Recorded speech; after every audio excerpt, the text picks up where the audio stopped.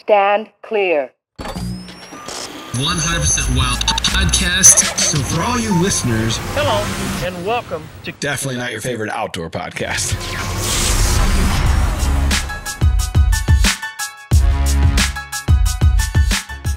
What's up, everybody? Welcome back to the Drury Outdoors 100% Wild Podcast.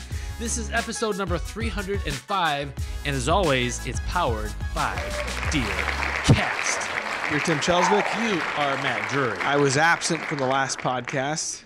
Guys, I apologize. Let's move on. That's right, you were gone. You didn't even notice it, did you? Man, weird. I wonder about those audience members. I hadn't heard Matt speak up in a while here. I wonder why. Yes, it was unavoidable. Yeah, I mean, sick kids. What are you going to do? Yeah, that time of year. Yeah, so. 100%. Hey, I was making some backstrap a couple nights ago. Actually, last night from a doe I shot here recently, and I screwed it up big time. What'd you do? You ever tried to brine a steak? No. Of course, usually it's fixed for me. Someone brings it to you on a plate. Yeah. It's better that way. Well, I love brining steaks. It breaks down a lot of the connective tissue and stuff, makes it more tender, brings out the flavor. Well, usually you do it with coarse kosher salt. All I had was fine granulated. I'm pretty wealthy, so I can afford the granulated salt. Yeah, a big container of it, I'm sure. I didn't have the coarse. I used the granulated Rich in salt, and it was super salty. Ah. Like ranch dressing would not solve it. Ooh. So, hey Beth, come try this. so Bo took a bite and he was like, bleh, bleh, bleh, and he's like rolling off his tongue. And Sophie's got a pretty she's got a wide palate. She doesn't mind salty stuff. She could not even. She's like dunking it in ranch because she calls them deer patties. Yeah. She couldn't make them work. So you really screwed it up. So I was like, can I dip them in water? Well, if I know you, you're still going to eat them though, right? I'll figure something out. Put them in something. That's right. Leave nothing behind. I felt bad. Well, hey, this week we're talking about taxidermy. We've got a turkey on a roof. Oh, for the real wild clip? It's a weird. Is it? It's a really weird, I look forward to seeing wild clip. We've got a question about the annual weather cycles in relation to food plot planting. Okay. And like El Nino, La Nina, like that kind of weather cycle? Or? Yes. And if you don't habla español, El Nino means... The Nino? The Nino. There you go. I didn't even. That's 0 years of Spanish class. Well, that's Chris. That's a Chris Farley throwback. Is it? Yeah. No, I missed it. Yo soy el Nino. That's Spanish for I am the Nino. Ah, gotcha. It's the boy. Blew right past the girl. me. Happens usually around Christmas time. Okay. Anyways, if you're interested in what food plot planting is going to look like, one of our listeners had a question about that. All right. Asking to Mark. And then, of course, we got the wildlife word. And you guys knocked it out of the park and dropped a ton of reviews for us in Apple Podcasts. So we really appreciate it. We asked, they delivered. Just like the true blue fans that we knew that they were all along. I'm sorry for everything I said about them. I don't even remember. We've said so many bad things about our listeners and viewers that I don't even recall which one that specifically was, Tim. Yeah, well, I've got chapter and verse. All right, so taxidermy. We don't know anything about it this year, but there have been years in the past where we've gotten taxidermy work done. Actually, I'm in the thick of a taxidermy quandary right now, trying to figure out what pose. From a deer you killed 2 falls ago. Yes. That's one of the questions I'd like to get into today with our guest. guest. Never dies. So we've got John Dittmer from Spring Creek Taxidermy. The man knows the value of $200. At least. What's up, John? $200 taxidermy, man. That's gonna look good. $200 is $200. Hey, so we go way back with John. John was on Dream Season. Was it Working Man? Yeah, Working Man. I think that. What year was that? Ah, shit. Was it the year before or after Celebrity? 1973. 74, I think was after. Yeah, I don't. 10 or 11, somewhere in there. Yeah, been a while. So It was good times. that was a fun cast too. And I mean, there were some great characters on it, and you guys went on to have start your own show. That cast went on and started their own show after that. And of course, since then, some have kind of split off and done their own things, but it was a fun year. And none of those. That was the year I got fired from you guys. Fired? Well, we fired everybody. I didn't make the pro staff. I wasn't good enough. Nobody did though. Did they? I don't think. A couple people did. Yeah, Martin Blair did. Oh, well, hey, look, we can't be. Yeah. Look, let's not look back on that. I think it was because they were polarizing. That's Southern attitude about Alabama football just won them over. It's all good. Everything happens for a reason. So you, at that time, were you just kind of dabbling in taxidermy, or were you full on in it yet? I was full on in it. I started taxidermy in 2001. I was in college at the time, but I'd gone on a buffalo hunt out in South Dakota, and the guy that I stayed with was a taxidermist. I thought that was just the neatest thing. He had mounts everywhere, every kind of animal you could think of.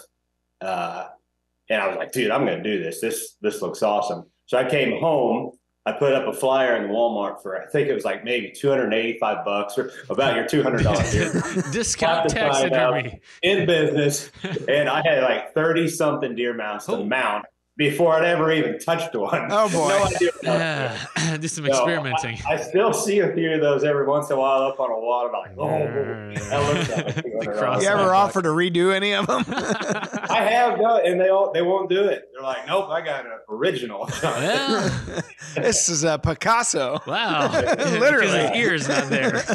Yeah, they're pretty brutal too. So yeah, 01 is when I started, and then when I graduated college, that would have been maybe in 05. I was on the 5-year plan. It might have been the 6-year plan. I'm not even sure. Ooh, scenic but tour. when I got out of that, Doctor I in was like, taxidermy. Wow.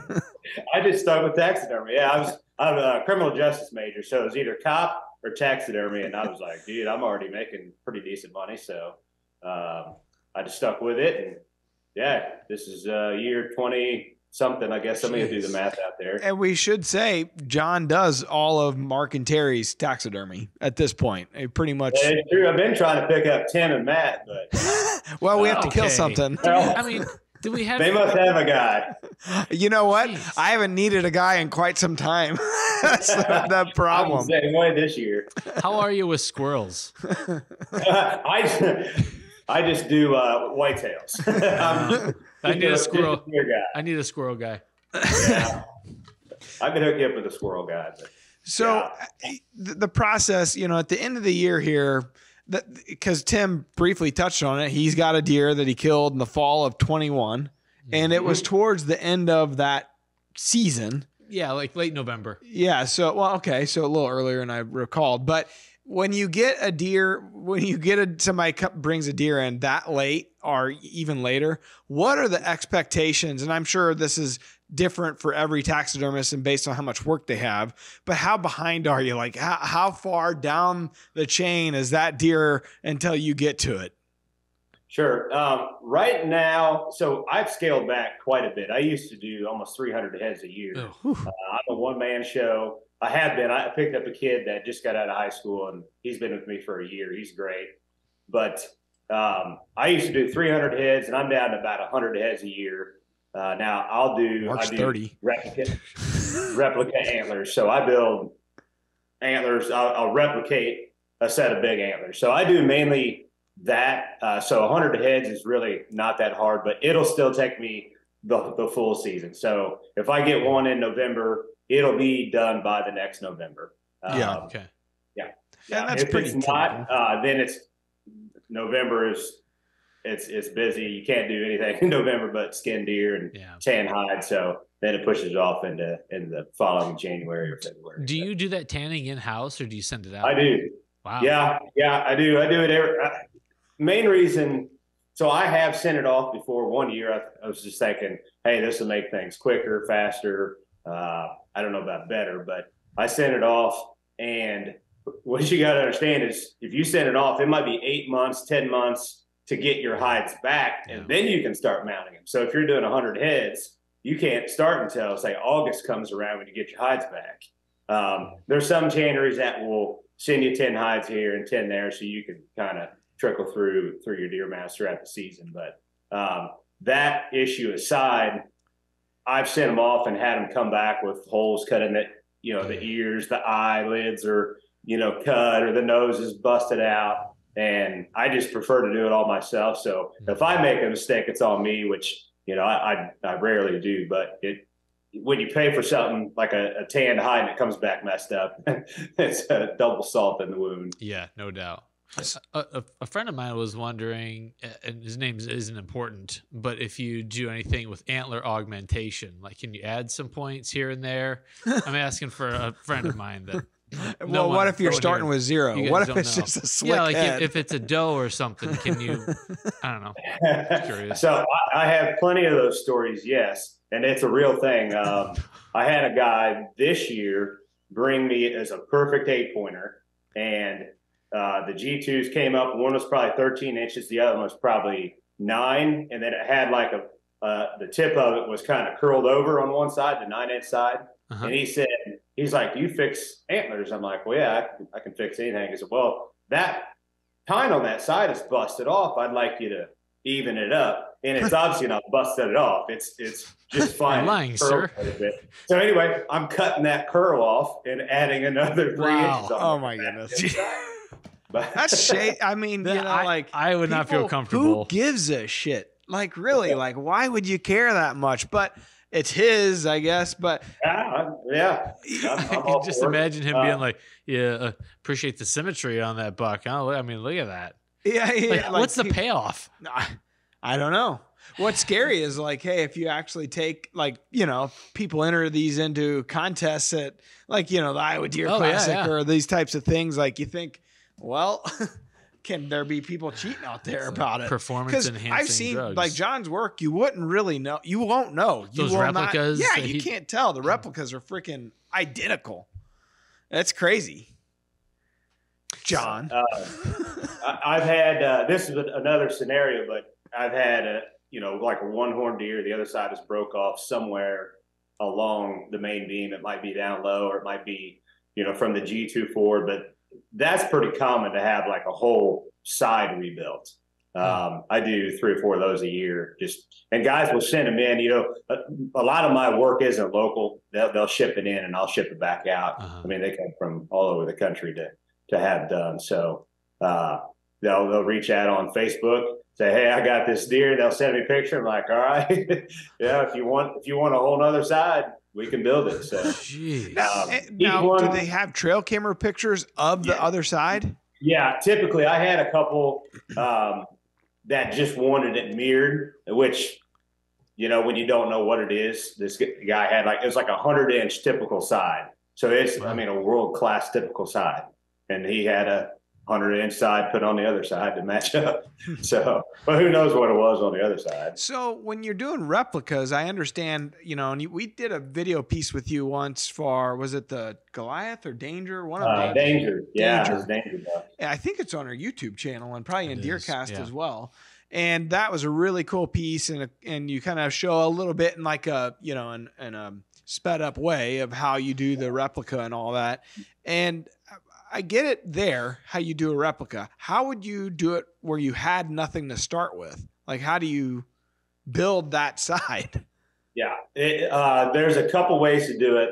The hard way to do it is to just build it off of wire. So you'd have hard wire come out, and you kind of shape the main beam, and then you bring up a wire for a G2 or 3 and so on. And then there'd be a 2-part epoxy that you would literally just hand sculpt the entire antler.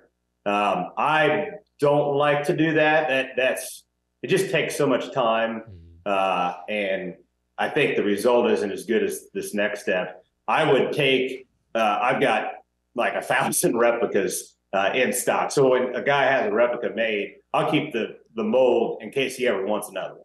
So I'll go through my molds and I'll find something that's pretty similar to what I'm needing to pour. And then I'll pour that, and then I'll start altering that. If I need to have a taller tine, I'll add more tine length or cut tines off. But at least I'll have some bones to go off of.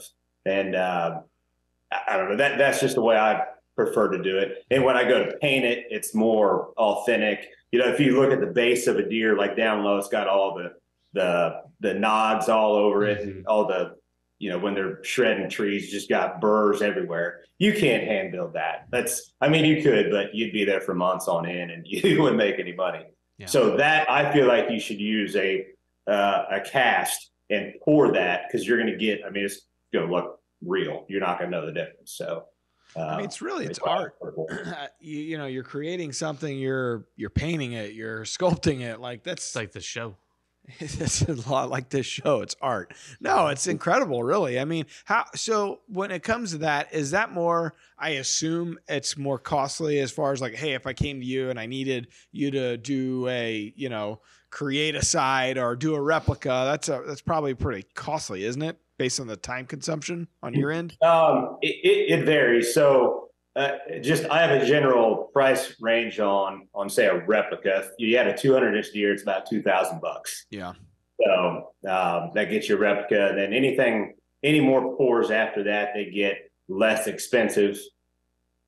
I lost you there for a second. I got you back. Yeah. Yeah, it gets less expensive because my mold is already poured. Now all I have to do is pour another set and paint another set. So any kind of repairs is based on what needs to be, how difficult it is, how much time's getting made. But, you know, an average time might be $100 a time, something like that. You know, if it's a full time. Yeah. Have you seen this? I guess maybe I've seen like ads for it on my social feed, but it's basically an app where you can scan, somebody comes in and they scan your deer head, and then they got a file of your deer head in case you have a fire. Then you can have a replica built.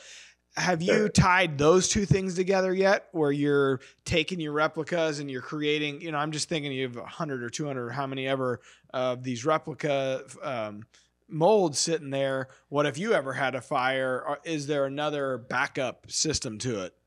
No, I'm screwed if I have a fire. No, the 3D stuff is interesting. I looked into it one time, and for me, it doesn't make sense to do it. I think it's a great idea if you're going to have some security that if your house burns down, you have all your deer covered, because it's not feasible to go have me do 15 different replicas from deer that you've shot just in case your house burns down.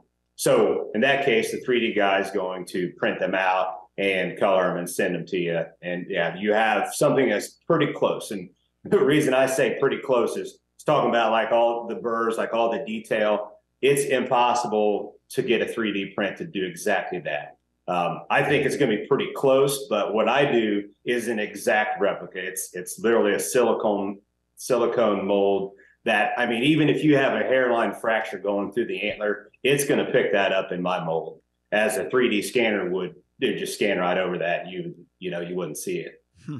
So as far as what I do, mine are exactly the same. I feel like the 3D is going to be pretty dang close to the same. Are there advancements like that have changed in the 20 some odd years you've done taxidermy that's really changed it for you, or improved it, or made it easier? Or, you know, I know zero about taxidermy, so I don't know what's out there and available. But well, I'll run you through the start to finish pretty easily here, but really the answer is no. So you have a guy brings a deer in. I'm going to cape it off of the deer. So he might bring the whole deer in. I got it hanging up. I pull the cape off, and then I'm left with a deer with typically is just the head inside the cape. From there, I pull the cape off of the skull. I cut the skull cap out. So now I got a rack with a skull cap and a cape just hanging loose. From there, let's fast forward to if I was going to tan this right away. I have to turn the ears inside out. Okay. I've got to take the eyes, you can just imagine, and take a razor and go around the eyes and thin those down nice and thin. And you kind of split those open. Same with the nose and the lip line. Because, you know, if you grab a lip line, it might be 3/4 of an inch thick. Well, you need that to be paper thin. So I would take a razor and I'd cut all the way around the lip line and the eyes and get that nice and thin. And then I'm going to take all the red meat off. So the red meat obviously is no good. So take all the red meat off and then salt that hide. So from salting it, I'll salt it just hard as a rock. The hide will be literally stiff as a board. From there, I'll rehydrate it and start the tanning process. That, you know, as far as advancements, there are better tans than there were probably, 30 years ago or whatever. So I do a real tan. There's fake, I call them fake tans, but there's a quick tan you can tan in a bucket in a couple of days. I don't do that. I'll soak mine in either muric acid or citric acid or a combination for a few days. That plumps the hide up nice and thick. And then I've got a big wheel. Let's say it's like a 12-inch round wheel. You call it a round knife. That's got a lip on it at an angle. And I'll drag this hide across this wheel, shaving that hide down nice and thin. I mean, it's going to be paper thin when I'm done with it. And the reason you want to do that is when you have a form and you slide this hide over your styrofoam form, if you got a thick hide, it's not going to suck into any detail. It's just going to be just round. It's not going to want to hold detail. So how you get good details to have a good thin hide. So that being said, the hide's thin. Now you have to have a good tan, because if you don't have a good tan, when it goes to dry, it's going to want to shrink, and any of that detail you have, it's just going to pop off of that detail. So you need to have a hide that is tanned properly as well. And then you have your form, which I would have measured off of the carcass that came in, or I could measure it off of the tan hide.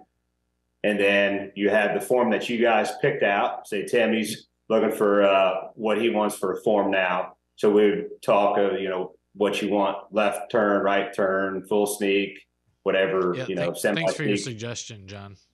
Yeah. Full body is what I was thinking would be a good one for your buck from last year, 2 years ago. I didn't take them out accordingly. Yeah.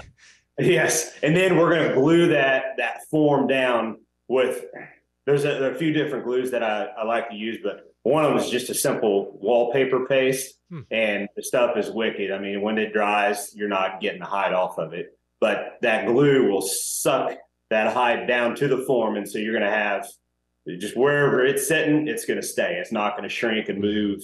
I mean, it's really going to stay where it's at. And that's important, because when you walk away and you come back and it looks different, that's obviously not good. Yeah.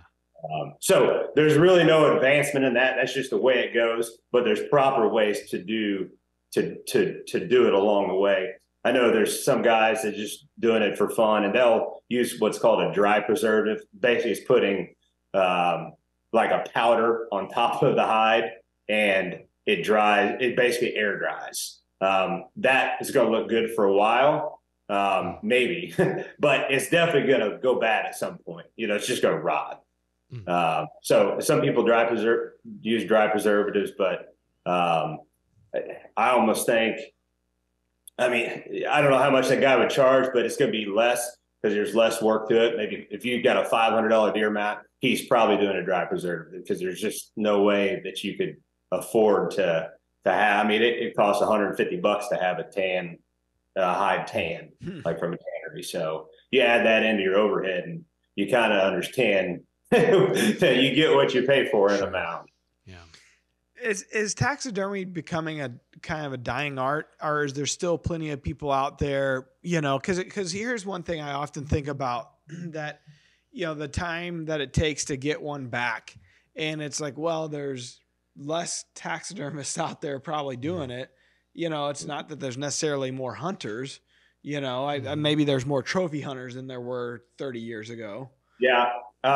The way I guess think about it is there's less good taxidermists. There's no doubt about that. You really have to be in it full time to make it a priority. I think there's great part-time taxidermists out there, but if you're going to be part-time and if you take in 20 heads, that's not a big deal. But if you're part-time, you got a full-time job, and then you take in 100 heads or 200 heads, when are you going to mount those up? It's not your priority. So I do it full-time. I've been doing it full-time for 20 years or whatever. And I mean, that's just what it is. That's what it takes to have that be the priority. Because I know guys. I mean, I used to be, when I was doing 300 heads, I was a couple years backed up. It's because I'm a one-man show doing 300 heads. Mm-hmm. At some point, you got to sleep, and you don't want your guy to rush because it's going to come back probably not looking like you're expecting it to look like. So, I don't know. Do you ever get just a situation where someone brings you a head that's already been at the taxidermist and they just screwed it up? You know, it was a nightmare. Oh yeah, your dad brought me one. It's funny you say that because I got two that we were using the same guy. And, he said, bring them. I'll take care of it for you. But it does happen. And it every scenario that I know of, it's been a really good taxidermist in the past that you should trust him with it, and likely somebody else mounted those deer for him. Wow. Because I've seen the work that the one that Terry brought. He didn't. I'm not going to name names, but he didn't do that deer. He did not mount that deer for you guys. I mean, this is an award-winning taxidermist and was our guy forever. And then it's my two biggest deer ever. I just so happened to kill them in the same year, and they looks like they've had spinal surgery down the backs of them. Like it took forever to get them, like close to 2 years, and finally, I think the guy got pissed at us. We just kept asking, like, "Hey, where are they at? Where are they at?" And we got them, and they were in such bad shape. I've never seen taxidermy so bad, and it was just like, "Oh man, these are my two biggest deer I've ever killed." Well, they're kill some bigger ones. That's the problem, Tim. Those are the last two deer I had taxidermy. So. Yeah, I've taken. I have been able to save capes before, so I had a guy bring one in. And he's like, dude, I just don't like it. And I was able to I put the whole deer head in a bucket, soaked it down, got it rehydrated, and remounted it with the exact same cape on it. Wow. So there's a chance that we could save it. So there's that. If that doesn't work, it's worth a try. But if that doesn't work, then we're looking at getting a new cape from somebody else's deer. Typically, if you got a deer that's getting a European mount done, I try to let the word out to everybody that if you got a European mount, I'll typically just trade it out. I'll do the European mount for free just for a big cape because I need capes all the time, especially with doing replicas. Every replica goes on a mount, or the majority of them do. So I always need extra capes. So. Yeah. What does it cost typically for a guy to get a different cape for his mount? It will depend. Typically, I would say minimum a cape is around $150. They can go all the way to $300, $350. The bigger ones, like I'm talking like a 26-inch neck, your 5-6 year old deer, those things are like gold. Because normally you kill a deer that big, it's going to have a mount or rack on it. Yeah. You need a guy like Mark who, kills a 180-inch deer and be like, that's not big enough to mount. Yeah. Pretty rare. The more likely scenario is down at Terry's, a management buck that's big and fat but has no rack. No, that's typically what it is, just a big old management buck. Yeah. Yeah. So in the future, if you do want to do that, save any management bucks that you know of, and we can swap it out. Yeah. Good to know. John, early on in your career, did you end up having to take any weird animals? Like, here's my Cocker Spaniel fighting. I've had it all, I think. Let me try to think here. I have one guy, he killed a house cat, but he swears it's a bobcat. Oh boy. The guy comes strolling in, he's got a cat, it's 16 inches long, maybe 18 at the most. Jeez. I think it's more like 16 inches long, and it's got a tail that's maybe 3 inches long. So he's like, here, I got this bobcat, and he gets it out of the sack, he lays it up there, and I'm like, dude, that's a house cat. He goes, oh, you too. And I'm like, well, what do you mean? He'd already taken it to get it checked in with the Missouri Department of Conservation, because you have to check them in. Yeah. And they're like, dude, that's a house cat. Anyway, he talked him into giving him the permit for the cat. He's like, this is a bobcat. So, they're like, I guess they were just like, whatever. So they wrote him the permit for it. They bring it in. And it's a tab cat with a dock tail. Oh, wow. So anyway, I'm telling him this, and he throws down like $800, $100 bills. Okay. And I was like, looks like I'm out in the house cat. Now, sir, did you want with the $800 leash is on it or the $800. leash off? It's about like that lady that just killed that. She thought it was a wolf and it was a husky. Someone's pet dog. Yeah, she's got a lot of shit over that. Yeah, for sure. I didn't make anything public about this one. Ooh. I had a guy bring in the back of his truck. He had his black Labrador that had just passed away, and he wanted a bearskin rug made out with the head on the table, laid out like a bearskin. And I didn't take that one in. But I have people call all the time about pets. I used to more than now, but yeah, it's just a thing. People want their pets done. I mean, it's weird to have your dog sitting there in the corner as a mount. Like, hey, but then looking at you. It's a step farther to want it to become a rug that you lay on the floor or you hang on the wall. It's not like it's that big. Yeah, right. Yeah, like roll around on it. I mean, these are some pretty weird stories, but is that the weirdest story you've ever had? You got like a... let me think. That was pretty weird for sure. Just weird in general. I do mainly deer, so I got a lot of weird deer stories. But one of my favorites is a guy. He brought in, so it's like opening day of deer season, rifle season, and he brings in. He's a farmer. He's got a feed bucket, like a mineral bucket. They're maybe 2 foot across and maybe 2 foot tall or whatever. Mm-hmm. And he's got this deer sticking out of it with the rat coming out. And he backs in the shop, and he literally, it's like he took a chainsaw and cut behind the rib cage straight across. So he's got a half a deer he brings in.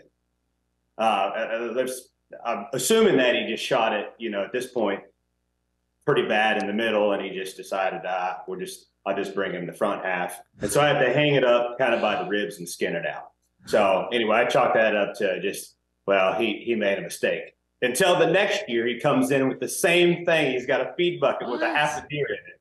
And apparently this is just the way this guy skins his deer out. He just cuts the deer in half and brings it. Jeez. He's using a sawsaw. Yeah. Chainsaw. I don't know what he uses, but I bet it's messy. Holy heck. Do you think he just didn't know how to process? I do get to hear every deer story that has ever been told. As you can imagine. Yes. A lot of them are entertaining, at least, but they're all pretty much the same story. Everybody's excited to tell their story. They just killed the biggest deer alive or whatever. So I'm the guy. I guess that's what I get paid to do. I have to listen to the story as well. Like you know what, though? Mark and Terry, like we, especially when we would go to the trade shows back in the day, like we'd get approached by everybody with, Let me tell you. Yeah, I got a story for you. And it used to be they'd have actual physical pictures, and they'd have an album to show of all the deer they killed, and they'd take you through every single one. Well, then once the cell phone, smartphones became popular, then you're sitting there looking through all their pictures on the smartphone, and they want to tell you there's 2 parts about it. First, they have to find the photo in their photo album. They're never prepared. Yeah. So that takes a long time of just flinging through like thousands of photos to find the one. And then they got to tell you the story. So it's, I can sympathize with you on that one, because they're always long. They're always long stories. Yeah. And they tend to be almost always the same story somehow or another. Oh, I got a story for you never heard of. Oh, I heard that yesterday, actually. So John here is kind of in that Kansas City area, and when the Kansas City Royals went to, when they were really good a few years back and going to the World Series, that's a sports team, Tim. Okay. John had a full was it a moose, right? A full moose mount. Full-bodied moose, for sure. That he'd bring into to the parking lot or whatever for the tailgating, and it was always on the news and national news and all kinds of stuff. Well, so Mike Moustakis was on our team, and so everybody saying moose. So anyway, I had a moose laying around, and it was like, well, let's. Who doesn't? We're big baseball. Actually, we're more kind of bandwagon fans because they were doing really good. And like right now, I don't even watch baseball, but that was like a really fun, like 3-year span. And we go there all the time with this big moose. And I mean, we'd have lines of people, hundreds of people stop by for pictures, news crews. I mean, it was definitely fun. And then, so I bring the thing home and it just got in the way. I had it out in the yard one time. Well, for a few months, it was just out in the pasture. As if you drive by and there's a moose standing out in the pasture. And we had a police chase, and they had this guy on the run, and like in our area, we live in the country, and so they got a news chopper or maybe a police chopper just going around and stuff, and they're like circling my moose, like what in the hell is there a moose doing out in this path? So anyway, got tired of that, and we took that moose down to the river. We put 18 pounds of tannerite down in the body. Jeez. And then we went back about, I don't know, maybe 300-400 yards and shot it. And this thing absolutely disintegrates into thin air. It's on YouTube. Go to, you have to look up, I don't know, type in moose, tannerite, something. But it's under the Unfiltered Outdoors YouTube page. But the whole episode is on there. It's epic. This is probably a 100-foot flame that comes up. We got some slow motion stuff of this thing just going into thin air. That's pretty funny. You hillbilly. That might be the wildest story he's got. Yeah, jeez. I mean, that's good marketing, though. Oh, big time. You imagine if you would have put that cat. I don't know we're promoting anything, though. Just relative ignorance. We're going to blow this thing up. I should have thought about that. Yeah. John was seeing so many hides. Like, I wonder, do you like weird parasites, ticks? Like, you just got to see a lot of goofy tick stuff picks. in. There's a ton of ticks. I wouldn't say. Well, if I have parasites, I don't know about it. Actually, that might explain a lot of things. Ticks, no. I mean, ticks, yes. Lots of ticks. The thing that gets me most would be infections. Like I have cuts all the time, just messing with, knives and stuff, and just any kind of bacteria. I've ended up in the dang hospital for 3 different times. I was there for like 6 days. Like one day, so this guy had a replica, a velvet mule deer.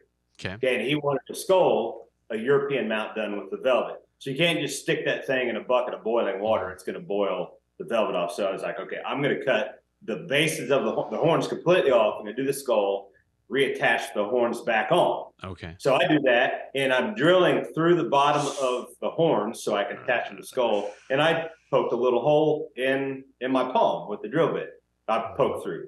Like, crap, it didn't even hurt, whatever. It only went in like 1/4 of an inch. So I'm deer hunting later that night. No biggie. And I go to pick up my bow. I got a deer coming out, and my hand doesn't work. I can't grip my bow at all. I could barely climb down the stand. I was in a ladder stand. What in the heck's going on? So I go to bed. The next morning, I can see the infection, like the red streaks all the way up to my elbow already. And I was like, oh, crap. So I go in, and they sent me like straight to the burn unit. And so in the burn unit, apparently they're really good with infections, obviously with burns and tropical burns. So they hooked me up to all these IVs. I'm in there for 5 or 6 days. I can't remember now. Trying to suck this infection out. I don't know what's in antler and what happens when it gets in your skin, but it messed me up. I've got a few of those stories. They just, it's the hazard. Wow. Unreal. That's a pretty bad hazard. Here in our work, I mean, our biggest hazard is tripping over electrical. The toilet in the bathroom. Breathing that stank air. Who knows what's in there? Yeah. See, I'm not the guy that's gonna like jump a motorcycle or 4-wheeler, then crash and break my neck. I don't do that kind of crazy stuff, but I'll find my way to the hospital somehow. I'll go systemic somehow. So, John, like, if guys maybe have a head in their deep freeze right now, and they're wanting to pick a deer head, taxidermy. I mean, sounds like John will do anything. John's got range. Got enough money. Dropped that $800 and it's gonna make it happen. But what are some red flags? You walk into a taxidermist shop and you're like, oh, maybe this isn't the place I want to bring my treasured trophy. I would say, so a lot of people don't know what a good deer mount looks like. That's maybe the first thing. Because if you just have one deer head in the wall with nothing to compare it to, it may not look too bad. Mm-hmm. So I don't know. It obviously needs to look good. I see things that other people don't see, but you guys have seen enough deer heads too that you know what a good one looks like and a bad one. So I would say maybe a gut feeling, be like, hey, if you're going off of looks, does that deer head look good, or does it look back at you? Would be one thing. The nose is another thing. The nose is, flat, like in color, or it doesn't have a gloss. Deer, at least I prefer to have a deer's nose a little bit glossy. That looks more realistic. And then the paint around the eyes. If you look at this mount, it's got big black circles around his eyes, just painted, which I've seen plenty of. That is, it's a pretty giant red flag too, because that's not what a deer looks like. And that's very common to see on like crappy taxidermy is there's a bad paint job around the eyes. I feel like the ears are also a good indicator. Like I've seen a lot of mule deer ears on whitetails. On shitty taxidermists. Yeah.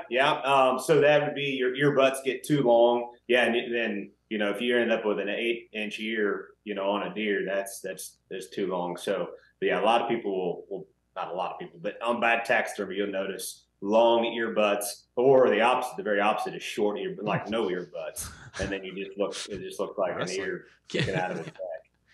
And deer never heard him coming. Now I'm looking at all the taxidermy in here. I'm looking real close at everything. Oh, you guys are probably fine there. The brisket would be another thing to look at. Wow. The armpits and the brisket. It should be groomed nicely. The brisket should come down to a nice point. Yeah. And you don't want your armpits rolling over onto the side of like the shoulders of your deer. That's probably getting nitpicky. I don't think a whole lot of people are going to notice that, but should you see a seam in the hide anywhere? Say that again. Should you see a seam in the hide anywhere? No, but you're not going to know that till you get it home. Yeah, that's bad. And I've seen a bunch of that.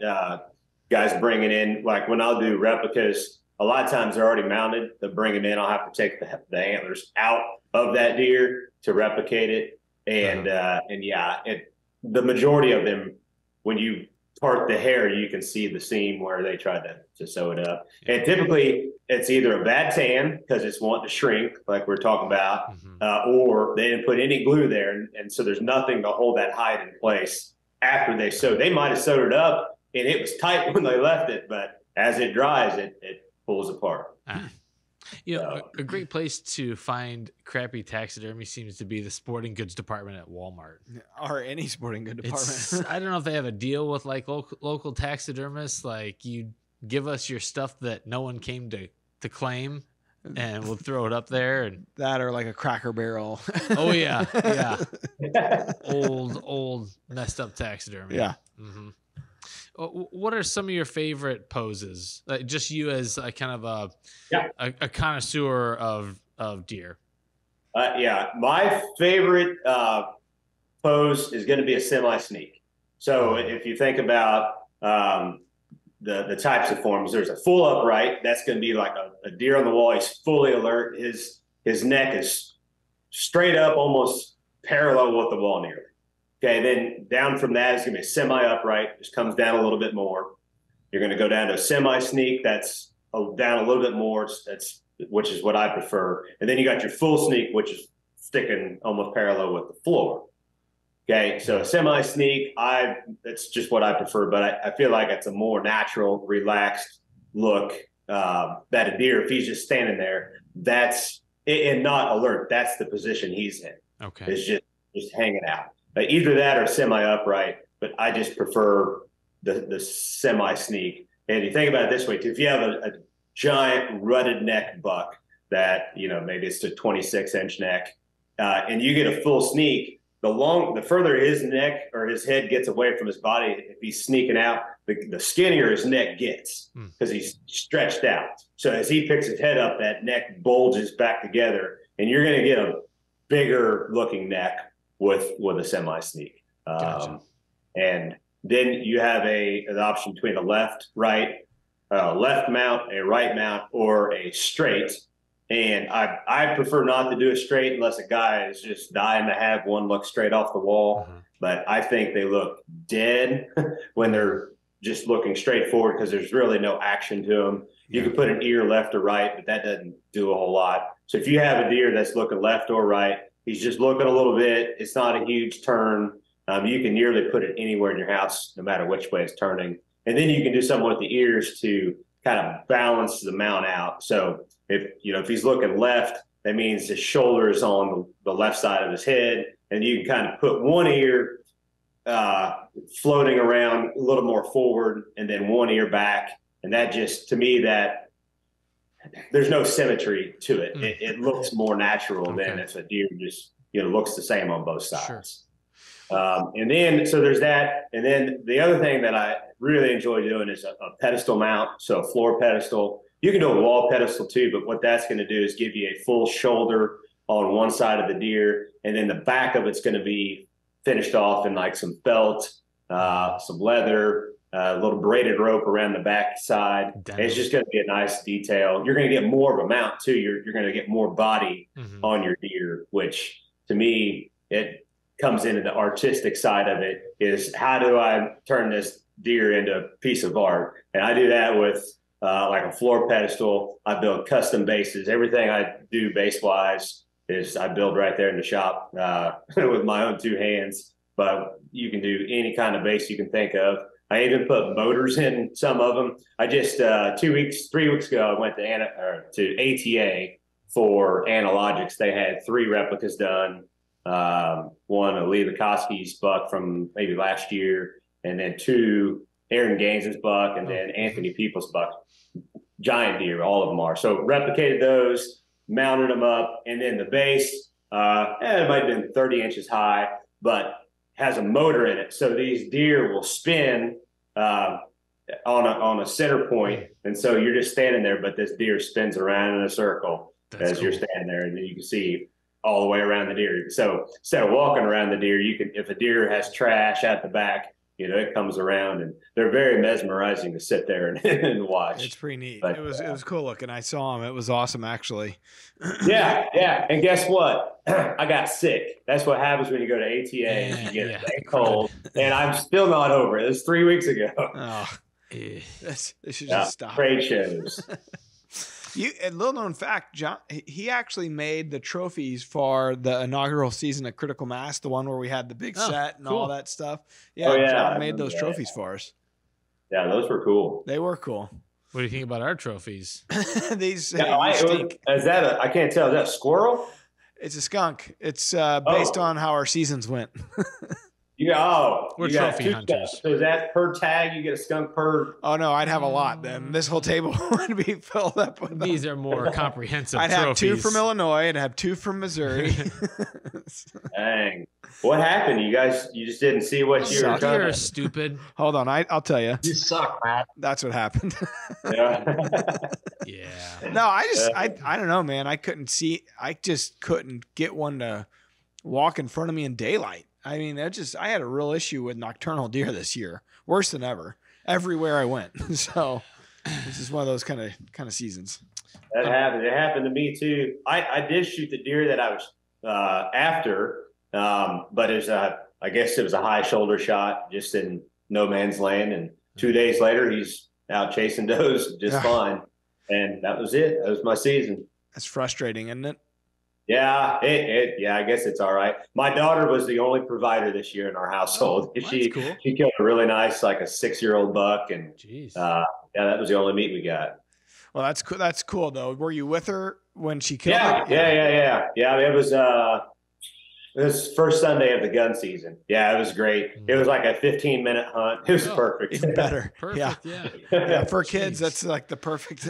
Yeah. Oh, and perfect she's range. killed 2 slammer bucks. She's killed 3 bucks, and she's 10. But she should be 10 next month. But she's 9. She killed her first deer at 6, and like 150-inch deer. Wow. You know, it's like not. I mean, I'm a good guide, good dad. Apparently, yeah. We acted all pissy towards her the rest of the day. I hope you enjoy your huge deer that Daddy put you on. Yeah. Well, That's we got some shenanigans that we always go through. You could either depart here, or you could stick around for another 10 minutes or so and hear the endure. Yeah, endure. It's up to you. I might as well endure it. Yeah, All yeah. right. If He's they a glutton. leave now, I got to go back to building a house. So I can handle another 10 minutes to hang out. Well, let's do Okay. it then. All right. Well, let's hit that real wild clip. So this comes from one of our editors, Mike, who just weird stuff happens to this guy. It's crazy. Oh, Mike Mirinda, one of our video editors. Yes, sir. Oh, okay. I don't think I've seen this one. Really? No. Okay. Well, Mike's up in his bedroom, I believe, looking out the window, Oh, and there's I have a seen hen out his window on the roof, just Yeah. walking by. So he's, in the suburbs of St. Louis here, The playground in the backyard. and he's got you kind of see it. What kind of Bearded dragon. beer? Is that what it is? Mhm. Resi is his name, and he's Her name. Her name. That's right. It's a female lizard. And he said he thought that the turkey was there, kind of pecking at the window to try to get that. Ooh. They'll eat Which is- lizards. That's yeah. next level. I mean, because Yeah. he looks like he's up on the second floor here. Mhm. Yeah, it's weird. That hen is it's not a peeping Tom, it's a peeping Jenny. I just made that up on the That's fly. pretty good. That's what you get when you tune into the show, folks. But we've shown clips before from Mike of giant deer like walking Yeah. through his driveway, eating It's his nuts. flowers. I Yeah. want to go to Mike's house. Yeah. We should start hunting over at Mike's. Just hang out in his room and play Nintendo and just wait for something to walk by the window. So there's your real wild clip Let's of the day. do that. Okay, and then we got a question from Chad today. All right. So the question of the day is brought to you by Tacticam. Share your hunt in crisp 4K with incredible image stabilization on the new Tacticam 6.0. All right, Chad. Hey, this is Chad Nugent. I would like to know Mark Drury's opinion on the upcoming weather patterns for this year. I've heard him talk a lot about El Nino and La Nina and the amount of rainfall expected. And a lot of us will be ordering seed and different things based off of what we expect for the spring rains coming up. Would just love to have his opinion and his foresight on what he expects and what he's planning for the upcoming year. Okay. So Thank you. Enjoy the podcast. Chad's going to be disappointed. Tim? I reached out to Mark. Okay. Like, we can't answer this Yes. for Chad. Yeah, so Mark sent along an article from The Hill talking about how the effects of La Nina are still with us currently, but will soon be coming to an end.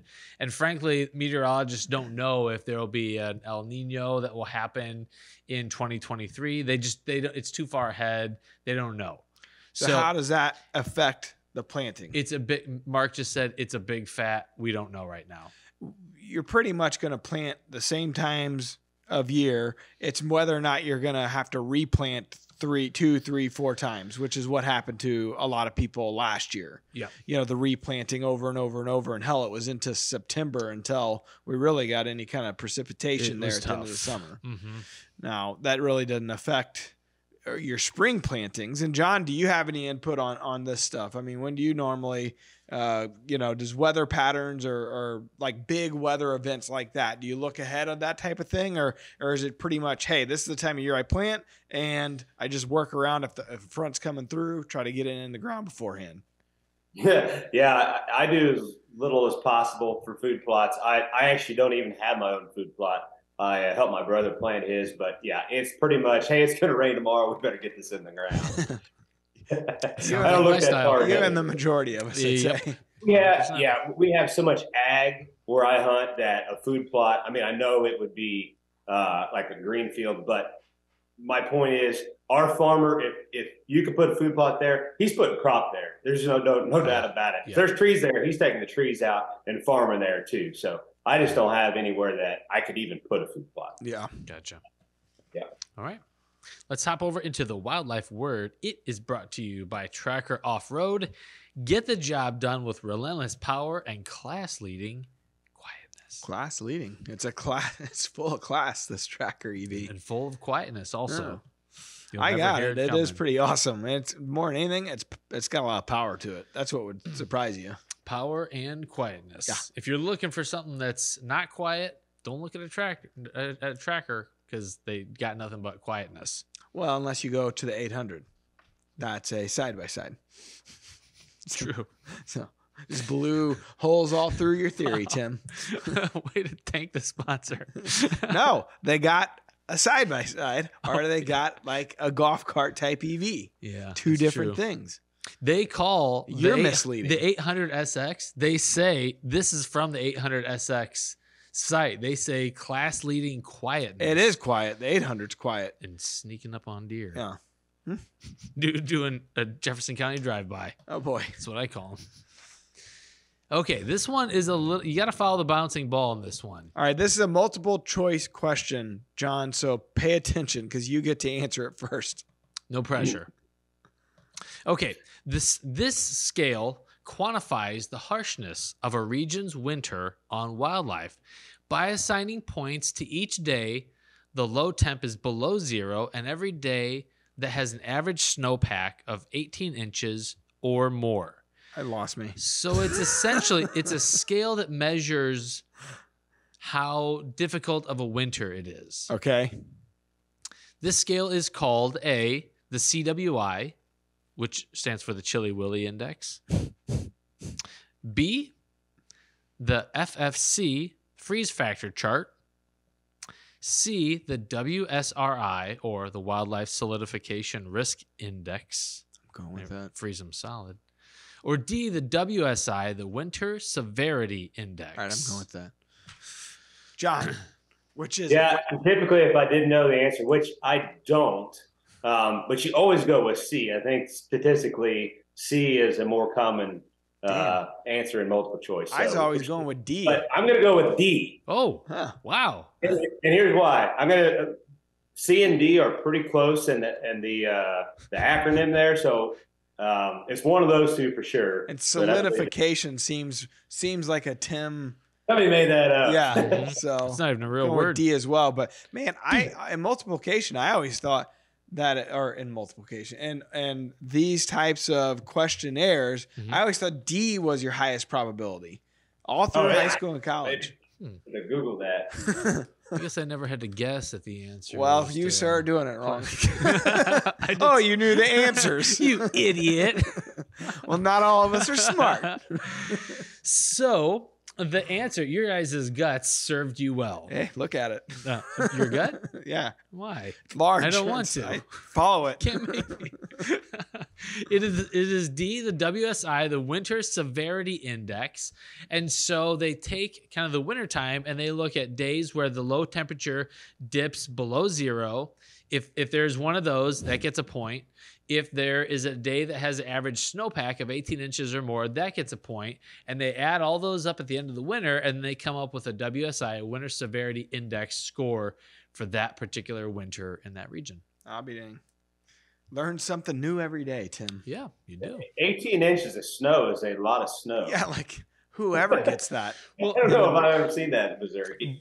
Brian, this is more like Wisconsin, Michigan, kind of those more northern states where deer yards are kind of an important component to a herd survivability factor. But Brian Weiss just posted a picture of a doe walking in snow that's like saw that. up to her undercarriage. Yeah. That's a lot of snow. Yeah. And you think about getting away from a predator and something like that, or just Tough. finding browse. That's why that's one of the 18 inches or more of snowpack is part of the index. So we have these wildlife words that Tim, it's really a wildlife phrase. It's really what it is every week. And It's misleading. Tim, for a long time, kept using a phrase that it turns out, Tim didn't realize this, but Well, it was long time equals one episode. No, you had used it in several episodes. You have. Like What do you mean? like which episodes? I mean, this was 2 years ago. It was a year and a half ago, 2 years ago. But he used it, and it was a sexual term for a very disgusting sexual act. And he kept using it over and over and over. I could not say it. And then he put it in one of our wildlife words as one of the choices. And so our social team decided that they're going to use these wildlife words as like things that they're going to post on our social media. The first one they put it on Twitter. Out of the gates. I just saw it on Facebook yesterday, I think. I was like of all, sorry, got that. GD. I couldn't believe it, honestly. Like that's the one, and we keep using it everywhere. Nobody's picked up on it, but Tim here is a real sicko. No one's a social deviant except for the couple guys in the, because I thought I was in our office making up a word that was full of delight and whimsy, and you guys like, you know what that is? It was what disgusting. was it, Tim? What was the word? Might as well say it. No, you've been saying it. No, it's being used. Once I learned what Urban Dictionary said it was, I stopped. Sounded like pumpkin, but there was another letter in it. So there you go. Nice job. So yeah, you do learn something new on every show, whether you want to or not. Whether was it's it useful. Blumpkin? What? Here he goes. Blumpkin, wasn't it? Yeah. Producer Matt just came in with a Jeopardy answer. What is pumpkin? If I knew it, I had to say it. All right. I appreciate it. Very Jeopardy-like. Right. Alex, I have the answer. What is... How's he doing? Yeah, he's dead. Okay, next one. All right, we got shout-outs, Tim. Start shouting it out. Alan's heart just broke over there. All right. So again, thank you to everyone who dropped a 5-star review for us. Don't thank them yet. We get Let's paid. hear 'em. We get paid by those. If we don't get any, then we don't get paid. Man, maybe only you're getting paid. I'm not getting paid for this. I assume we're getting paid. Ben Malone says, life-changing. Probably the single greatest thing technology has ever given the outdoor industry. Okay, guys. Matt and Tim are a wealth of knowledge. All right. I listened to an episode before all of my hunts, and the deer basically just come out and give up. Pair what you learned from these guys on the podcast with DeerCast. Download that if you haven't, and your tag will be punched in no time. Keep them coming, fellas. Boy, this has been Malone. I like the poetry he weaved and wove through this, but I think Nice he job, was being sarcastic. I don't think people on the internet are sarcastic. Good I think point. they're pretty genuine. All right, last piece here, John. I'm sure now you're regretting staying, but this is the last piece we have for you. Every week, we have a thing called the Rack Pack. It's a private Facebook group over on Facebook.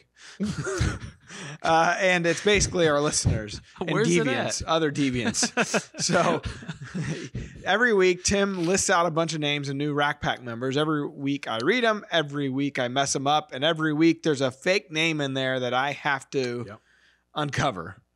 I already found it. All right. So we got Mark Tidwell, Lakey McMahon. Johnson. Oh, Lakey McMahon. So I would have thought that was the fake name, but there's another one coming up. Maybe it is. Brett Balsler, Donnie Isaacs, Joey Tremblay. Ooh, he's French. Owen Neff, Bud Tessier, and then Shemale Buckardo. I think it's Shamale. Oh, Shamale. There's an accent over the E there. Shemale Buckardo. Shamale Buckardo. So that's the fake one. But Lakey McMahon, is that real, or did you put a second fake? Sounds fake. Did you put a second fake one in? I can only afford one fake name every week. It takes 9 hours of dedicated time at Drury Outdoors for me to come up with this. I try to be judicious with my time. You should never put it as the last name, though, like what you did there. If you're going to go with a name like Shamale Buckardo, you need to put that in the middle. But, man, Lakey McMahon, I would have swore you were fake, sir or ma'am. I don't know if Lakey is. We don't know this. We don't know that for Shamale either. Yeah. So The reason for Shamali, we have an article on DeerCast about pseudo-hermaphroditic deer. Tying it in. Deep tease. Speaking of. In the business, this is teasing. And what business are we talking about?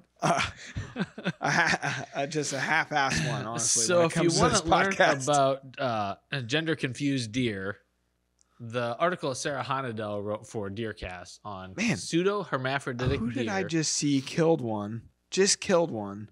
Somebody in the industry, and it was Caleb Kiske, Don and Candy's son. Okay, killed a giant doe that with a rack.